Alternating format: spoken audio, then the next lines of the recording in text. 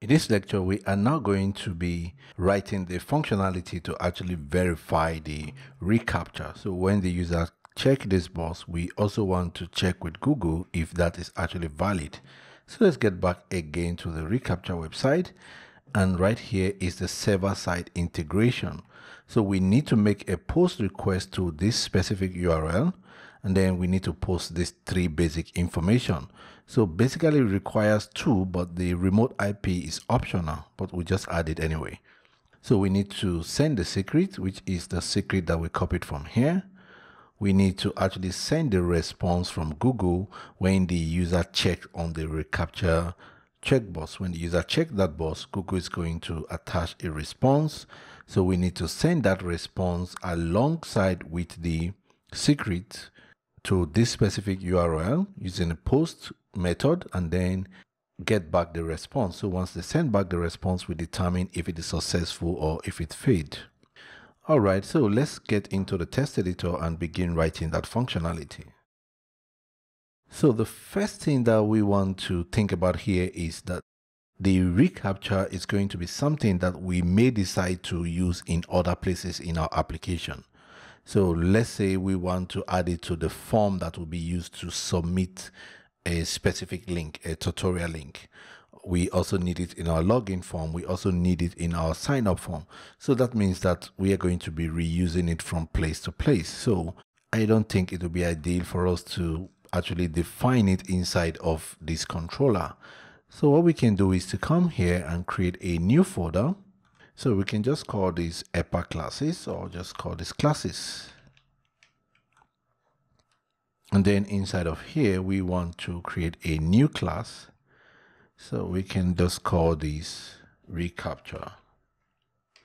So this class is going to do just one thing: Recaptcha validation or verification. So right here, we are going to say public static function verify. So the verify is going to take data. Data should be an array. And basically that array will just contain the expected parameters by Google. So that will be secret, response, and remote IP optionally. So right here, we want to use Gauze to make a post request. Gauze is already included in the framework, so we can then say client is equal to new client. So that will be Gauze HTTP. So once I did that, you can see that on line 7, my test editor imported the Gauze client. Use Gauze HTTP client. So you should ensure that you are actually adding the use statement here. Otherwise, you're going to get an error. So this may be a good time for us to just dump the autoload file again. So compose a dump autoload to regenerate the class map. And then the next thing that we want to do now is to actually make a post request. So we're going to say response is going to be equal to client post. So we want to post to that URL, and then we want to pass in data as the form data. So data is what the user is passing in, but we now want to send it across to Google as form params. So the parameter for the forms just be equal to data. And right now we can go and copy the URL here. So let's just grab the URL, then come back again to the test editor. So this is the URL that we want to post to, and this is the data that we are posting to the URL. So once we get a response, we can then decode it. So we can then say response is equal to JSON decode be response get body. So we get the body of the response and then we decode it. So before we proceed, let's just return response and then examine the data that is inside of response. So let's get back again to Alt Controller. So below here on line 31, We can then say response. So this will be our response from the Recaptcha. So that will be Recaptcha verify. And then we want to pass in some data. So we can just pass in an array. Key value pairs. The first one will be secret. So that will be config. Going to get that shortly. And then the next one will be response. So we can get this from request. So that will be request input to grab that value from request. And then we can also get the IP address of the user. So let's just add the IP to the data that we are sending. So that will be remote IP. So this is not required, so it's not a big deal. So we can get that from request. We can say request client IP. So these are the only data that we actually need to post. So right here, we can then do a die and dump. So let's get back again to the browser. And this time we're going to attempt to fill up the form. So I'm going to say Tedia, going to use this email, support@devscreencast.com. And then my password. So I'm just going to ensure that all this pass validation. And then I'm going to check this. So right now, when we click on this, I expect this to fail. The reason is because I'm not passing in the secret. Remember that the secret is required here. Secret is required, but now I'm actually passing an empty string. So I expect this to actually fail. So we get success, fail, missing input secret. So this illustration was just to quickly show you what happens when the verification fails. So when the verification fails, success becomes false. And then there will be error code. But if it passes, the data will be different. So let's now get back to grab the secret and then update the code so that we can get a success here. So let's come here, env, recaptcha secret, then paste it here. Then we're going to attempt to do that again. So let's go back to Chrome. So let's feed this up again. And then this should be support. Then password should be. Then I'm going to check this and then submit it. So now we get success, true, and then challenge, and then host name. So once it is successful, this is the data that will be returned back to us. So knowing this now, we can now complete the verification method. So let's get back again to the test editor. We are now ready to complete the verify method. So let's go back again to our classes folder, Recaptcha. Instead of returning response here, we want to format the data in such a way that we can actually merge it back to our validation errors. So we are going to create a new variable here. Let's just call this, or rather before we create a variable, let's do some basic check. So we're going to say if it's set response success, so that will be response.